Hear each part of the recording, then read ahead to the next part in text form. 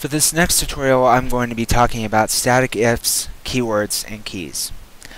A static if is a preprocessor directive, and it just looks like a regular if except that it has a static in front of it.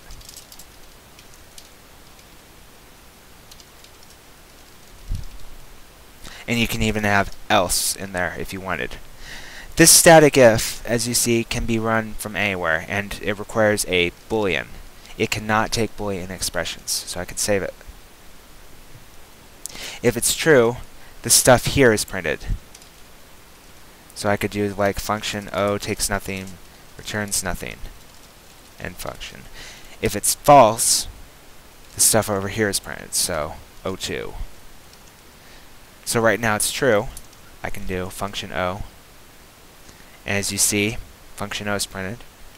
If I set to false, O2 should be printed. And as you see, O is commented out up here, and O2 is printed. These can also take constant booleans, so I could have a constant boolean up here.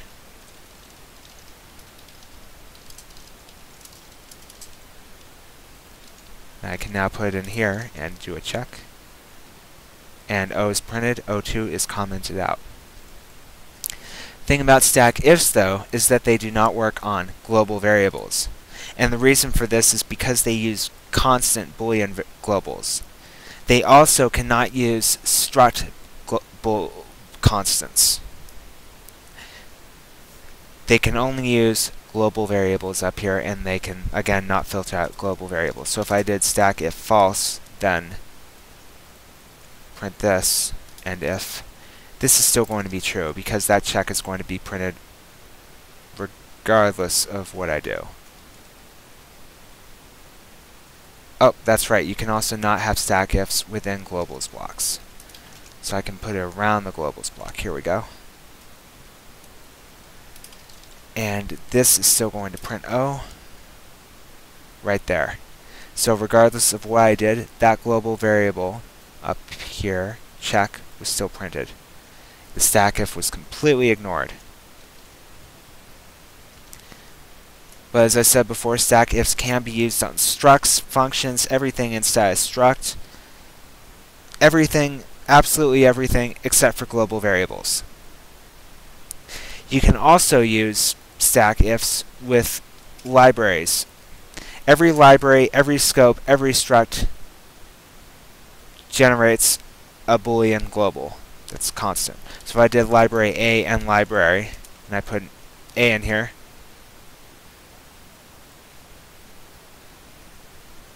right here, library A, constant boolean. Up here, library core, constant boolean. So they generate these boolean variables.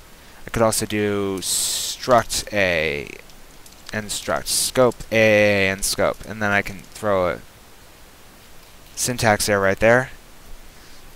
And over here now we have, I should probably throw that syntax error inside of a function.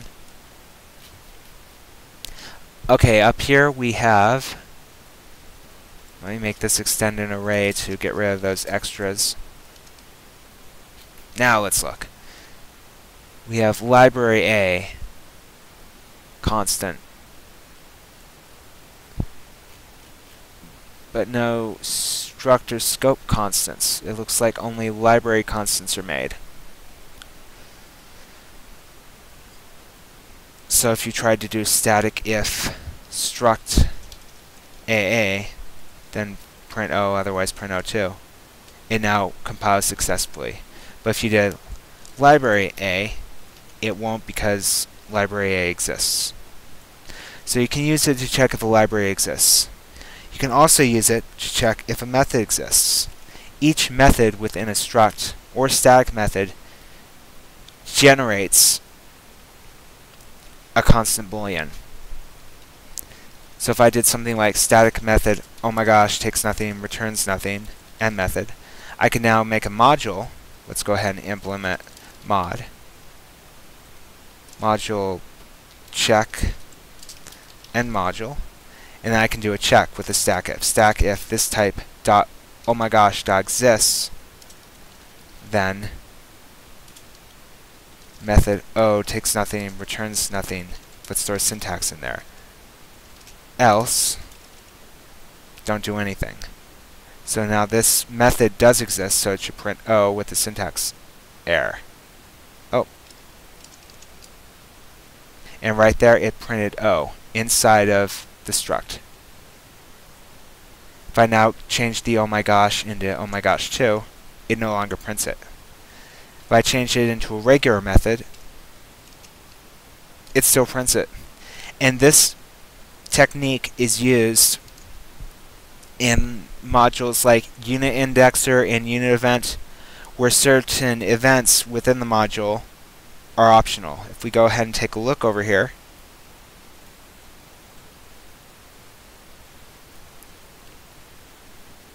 a very slow look, we can go unit indexer, and then we can go into the documentation down to the module. Right here, the module. Notice here, these methods do not have to exist. If they don't exist, the code that calls them won't even be in the module. And these methods are automatically called if they are in the module. And we can go down here to the actual module and look at all these static ifs. And all these static ifs have to be done because you can't do Boolean expressions. So there's a lot of extra code in here that normally wouldn't be in there. You can only use plain old Booleans. Here we have if filter exists, if index exists, if deindex exists. We have a whole bundle of static ifs.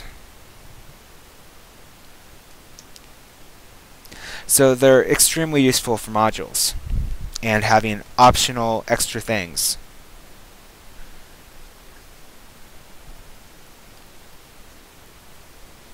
The next thing that's going to be covered are keywords. Let's say that you have two structs here, struct A and struct AA. Then you have a method operator here, or a method. How about method operator?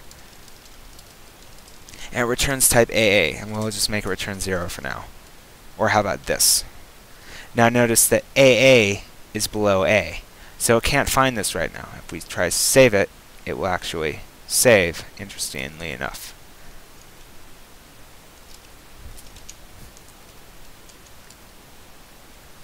Let's try putting it in the library.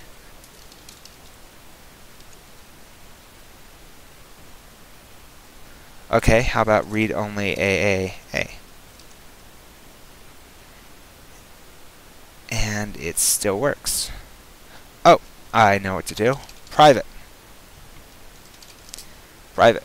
There we go. Now it will not work. And the reason it doesn't work when you have the private keyword there, and let's try even public, or the public keyword there, is because this struct here does not know that type AA is private or public. It doesn't even know where it is. So it's looking around, it's only looking for this right here. So if it's a regular, it works. But if it's private, it won't work because it can't find it. It does not know to put the private scope in front of it. So what we use for those cases is we use a keyword, and there are public keywords and private keywords. For when you have a public or private something or other, usually used for structs. Always used for structs. So we could have a private keyword A in this case, and now it will work. Because now it goes, oh, AA is private. I like that. If we went public keyword AA,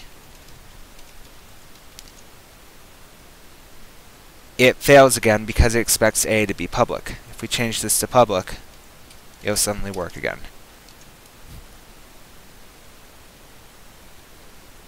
Oh, I should probably have the A in front of there. Delete public. It still works, but put private, and it does not work. And the reason for this not working is different from before, because right now it has a public flag on it, and then suddenly it's changed to a private flag, and you can't just change it. They always have to match.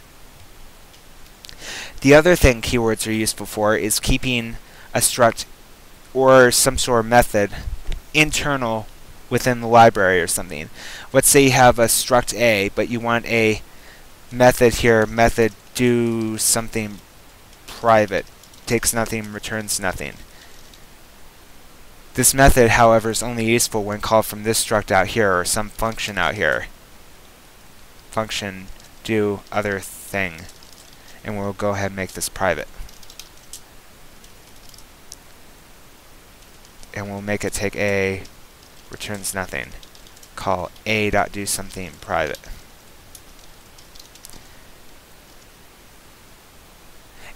And then we have another method where we want do something public. And we want this to be accessed from outside, and this only accessed from inside. How is this possible? We could just say, don't call this, or I hurt you. Grar. Or you could use a keyword. Private keyword, do something private. This will change this method. Everything that shares this identifier right here, it will change them to private. So keywords essentially change access flags to whatever the keyword access flag is. And it goes around and changes everything until it comes across the thing it's supposed to change, and that won't change that, and then it'll go past it, change everything else, and so on. So if we go ahead and do this, it works, and then we can have something like out here, call a5.doSomething private. It doesn't work. But if we do something public, it does work. So do something private is now only accessible within this library here. You could also have scopes inside of libraries like before, and then you could have private keywords for things that are only accessed within the scope, like private keyword AAA. You could also have private keywords out here. Oh. AAA.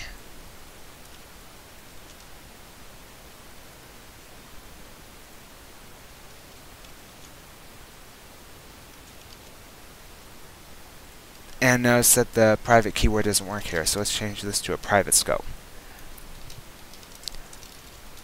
And with vectorians, it requires a dummy scope above a private scope. If I got rid of this thing, it would die right here, unable to find initializer. It's a weird error. Vectorians fixes it, but Cohaters fixes it. But Cohaters has another very, very bad error that's even worse than this one. So we're going to stick with vectorians. Now if I do private keyword 5A's, that is, how about we change that to 3A's? 4A's, there we go. Now I can have something that's private to this library within the scope. So this essentially changes the scope to a real private scope. So I could have function boo takes nothing, returns nothing, and function. Now I can do call boo, and it will not find it. Or actually it will find it. But if I put something like a public in front of it, then it won't find it. And now it should fail. And it still works. So even with keywords, private scopes still do not work. So goodbye private scopes.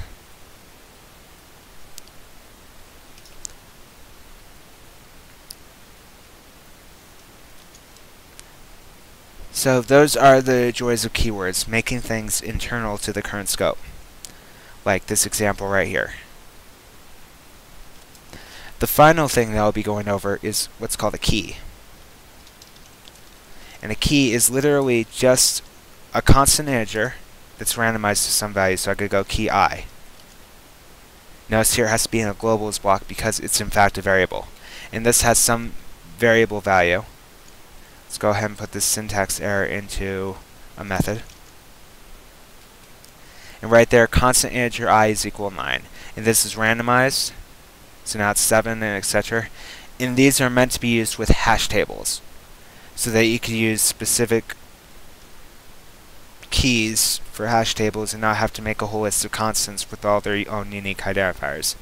The thing with a key is that it's guaranteed to be unique. It's guaranteed to be a unique constant, a unique property. and could even use private key, I believe. Yes.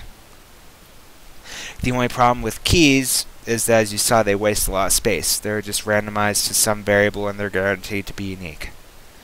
They don't start 0 and then continue to index upwards. So nobody uses keys. Everyone still just lists out constants like private constant integer prop 5 equals 0 and so on. But keys are there if you ever actually want to use them. Although I don't recommend it if using a public resource. People will say get rid of your keys and change to constants. So that concludes this tutorial.